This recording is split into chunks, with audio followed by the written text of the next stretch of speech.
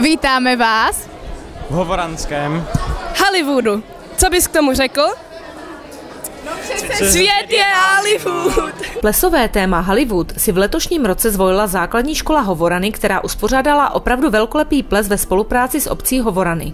Tematickou výzdobu sálu a fotokoutek si navrhli sami žáci 9. tříd. Nacházíme se v Čejkovicích a koná se tady společenský ples základní školy Hovorany.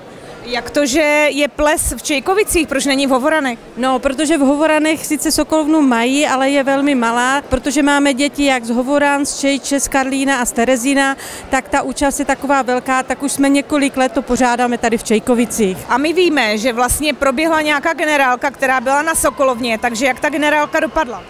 Ta generálka dopadla dobře, babičky se mohly podívat se i sourozenci, tak aby to bylo všecko v pořádku. Kdo s dětmi nacvičoval? Nacvičovala to paní učitelka Ludmila Blahušková a paní učitelka Jitka Tyrketl. Kdo celý ples pořádá? Takže pořádá ho základní škola Hovorany, Sdružení rodičů a obec Hovorany.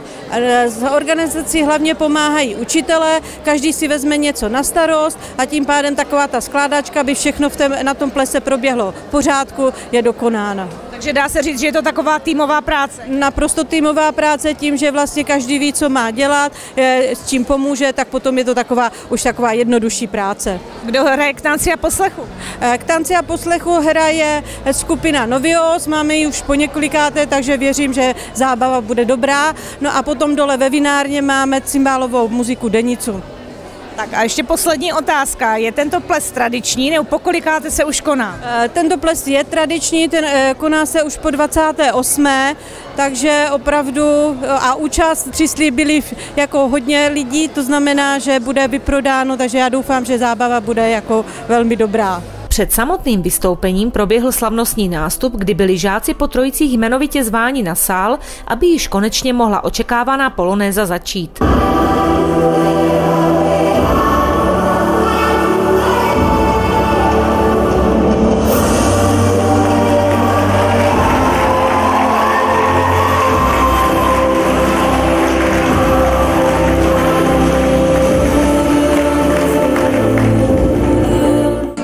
Dětmi jste letos nacvičovali?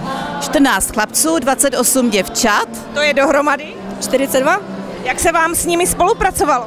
A já musím říct, že letos byli opravdu jako extrémně poslušní a měli jsme vysokou nemocnost, ale jinak jako opravdu musím říct, že se snažili a za mě to bylo hrozně fajn.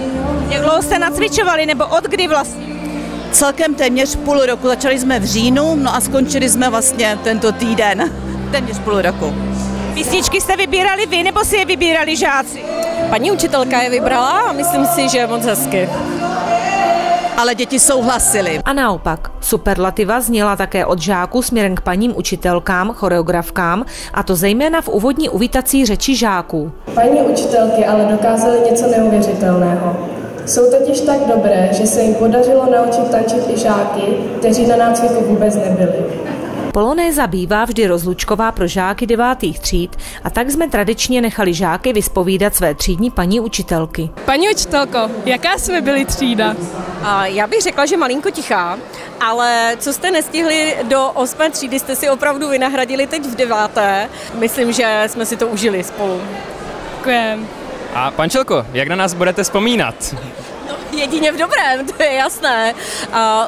Určitě v dobrém. Já si myslím, že to bylo fajn a že jsme si užili i tu polonézu a to nacvičování a myslím si, že ten večer je takový pěkný zakončení. Jak byste nás hodnotila za ty 4 roky, co jste naše třídní paní učitelkou? No Kájo, jedním slovem jste byli úžasní. Od 6. třídy až do teďka prožívám s váma moc pěkné chvíle. A už teď mě je smutno z toho, že se bude muset rozloučit. Mám vás moc ráda. A jaké byly vaše pocity, když jste viděla, jak tančíme polonézu?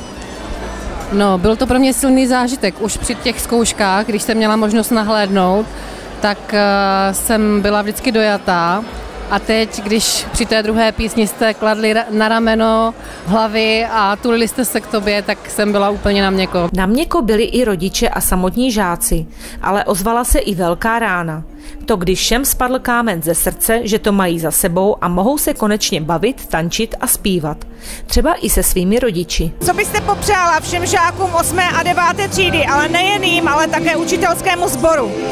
Tak hlavně v první řadě bych chtěla strašně poděkovat všem učitelům, kteří se zapojili do přípravy plesu. Není to nic jednoduchého, je to několika měsíční práce. No a našim deváťákům hlavně, ať se jim všechno vyvede, to, co chtějí, dostanou se na střední školu, kterou si vysnili.